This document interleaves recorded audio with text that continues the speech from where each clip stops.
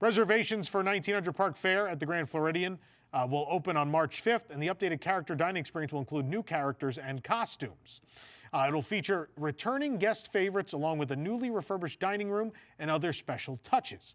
The refreshed character dining experience will feature appearances by Aladdin in his Prince Ali outfit, Cinderella, Mirabelle, and Tiana in her Tiana's Bayou Adventure outfit. And the characters will celebrate the power of a wish.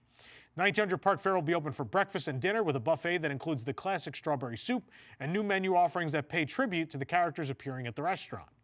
Big Bertha, the antique organ that has been at the Grand Floridian since 1988, will be in the main dining room still.